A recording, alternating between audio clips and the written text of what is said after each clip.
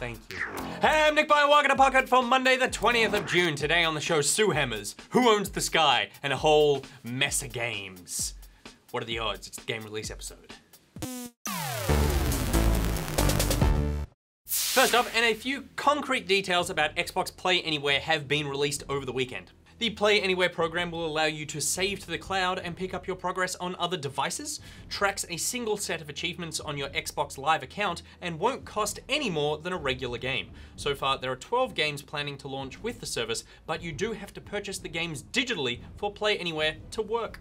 No Man's Sky developer Hello Games can finally use the word Sky in the title of their own game, which is out very shortly, and I don't know if they had a backup plan. Are there just a bunch of posters sitting in a cupboard that just say No Man's ... Redacted?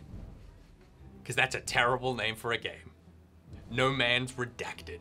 On Friday, studio founder Sean Murray posted this tweet, which says that after 3 years, the company have settled their lawsuit with UK-owned Sky TV, who apparently own the word Sky. This was a big win for Hello Games, as Sky TV had successfully forced Microsoft to change the name of their cloud sharing service from SkyDrive to OneDrive back in 2013, thereby rendering that service shit. No word yet on whether or not they'll drop their lawsuit against the actual Sky, which in the meantime, as you know, we must legally refer to as the Moonhole. Moving on now, and Fallout 4 mods coming to PS4, but before that, Bethesda have implemented some changes to prevent mod piracy.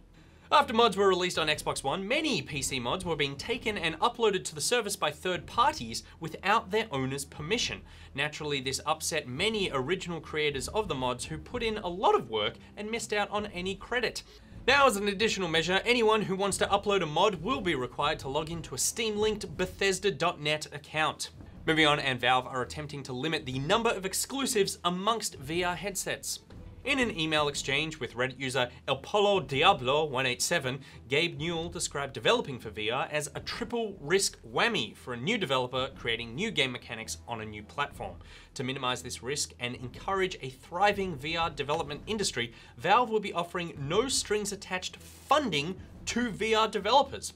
According to Gabe, we're in a much better position to absorb financial risk than a new VR developer, so we're happy to offset that by giving developers funds, essentially prepaid Steam revenue. Our hope is that by providing funding, developers will be less likely to take on deals that require them to be exclusive. This is a great idea, because the idea of purchasing the wrong VR headset is one of the main reasons I haven't purchased any VR headset. Moving on now, and Twitch are dropping the ban hammer. And by ban hammer, I do of course mean sue hammer, which sounds much less like a punishment for bad behavior and much more like the star of WWE Divas. As part of a general declaration of Twitch policy, the company will be taking legal action on users who sell view bots. These are used to artificially increase the amount of views and followers on a channel. Twitch has also stated that some of these services can be used to harass other broadcasters in order to attempt to deny them partnership or get their channel suspended. Twitch will be targeting a handful of sellers who are most active in distributing the viewbots to users. Matthew DiPietro, Senior Vice President for Twitch, also went on to say that ultimately, the best way to stop viewbot sellers from profiting off empty promises is to not buy their services. And we all know that simple human reasoning always works with the Twitch community. All right, now it's time to drop the thing of the day hammer. It's a tiny hammer. That's why Pete shoots me with all the pixels he can find. Pete, zoom in and show me off.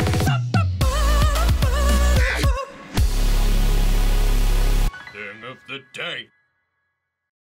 Tyke Jen was the real hero while playing heroes and generals, pulling off quite the shot on an unsuspecting pilot who took an unscheduled dip. The real winner here, though, were lovers of surprised Norwegian faces. No way! That is just yeah. What the No way. What? That's why Pete shoots me with all the pixels he can find. Pete, zoom in and show me off.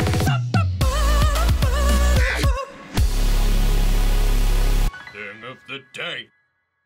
Alright, it's This Week in Games time, where I'll be letting you know what's coming out this week in games, and we'll start, as we always do, with the NPD stats for the week ending June 12th. Although we don't always, go with June 12th. We go with whatever week the NPD stats end on. I'm just saying we always start with the NPD stats. Number 1 on the list is Overwatch, continuing its domination. They don't call it Overwatch for nothing. It's not called Under Number 1 Watch, because that's a terrible name for a game. Number 2, Grand Theft Auto 5. Number 3, Mirror's Edge Catalyst. Number 4, Doom. Number 5, Uncharted 4, A Thief's End. Number 6, Far Cry Primal. Number 7, The Witcher 3, Wild Hunt. Number 8, FIFA 16. Number 9, Call of Duty Black Ops 3. And number 10, Assassin's Creed Syndicate. I smell a console bundle! Moving on now to games that are coming out this week that most certainly won't crack the top 10. Starting with Deadlight Director's Cut on Xbox One, PS4 and PC, which comes out tomorrow. If you're into tactical role-playing games, then you should fire up the PS4 and download Grand Kingdom. Or you could head to your bedroom, open up your bedside table drawer, empty it out, find your Vita, dust it off, realize it's flat, find the proprietary USB cable to charge it, have certainly lost the charger power brick, Google cheap Vita power bricks, balk at the price and the amount of time it's gonna get to you, take the Vita out to the living room, plug it into the PS4, which you fired up earlier, wait 3 hours to charge, and then download the game there. I don't know why that console is doing so badly.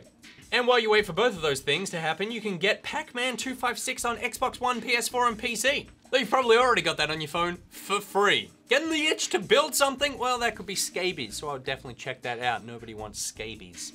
But if it's not scabies, then just take a dose of Fallout 4 contraptions, build elevators, ball rolling half tubes, sorting machines.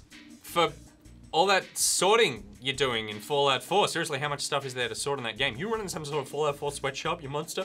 This is one of those things that I'm not gonna play, but I'm very excited to see what other people make. Think of all the things we could sort.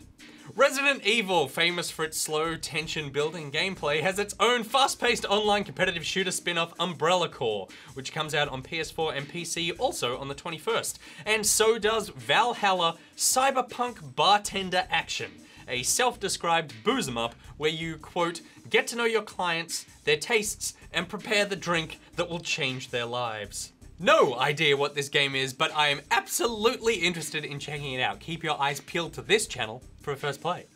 Not that good game one, because we're here now, remember? That's why you're watching this here. Well done. June 23rd brings us 2 PC games in Breached, another spacey isolation survival exploration game, and Prog 1. Play as a computer virus and platform your way to world domination. Heart and Slash is a roguelike brawler coming to Xbox One and PS4 on June 24th, but that has been available on Steam Early Access for a while, and Terraria is making its way over to the Wii U and 3DS. Terraria could be the perfect game to use the Wii U gamepad. It is such a shame I played that game 5 years ago, and people wonder why that console's doing badly. Mighty No.9 finally comes out tomorrow for the PC and 24th for everything else, but I won't believe it until I've finished it and have been ultimately disappointed by it. And finally, Tokyo Mirage Sessions #FE, a crossover between Shin Megami Tensei and Fire Emblem, escapes Japan and comes out worldwide on the Wii U on the 25th. Is there anything that I have missed that you are looking forward to? Let me know in the comments. And you've got talkthroughs, also put them in my comments. And while you're on the internet, check out Good Game on Facebook, YouTube, and iView. Want to meet fellow Pocketeers? Then join the Pocketeers Facebook group and the Steam group. You can follow Good Game on Twitter at GoodGameTV, follow Pocket at NichBoy, at Pierreth, at GG@Monkey, at SamGee, and for the next couple of days, TobyGV. Ooh, sounds sexy when I say it like that, doesn't it, Tobes? Yeah, you got it, Nick. Yeah, it's mainly sexy when I say it, though. There are links to everything I just said in the description below. Today's Thing of the Day was made by Callum Selms. Thank you very much, Callum. If you've made a thing, please send it in. Until tomorrow, NichBoy out. Mwah! Mwah. Double kiss.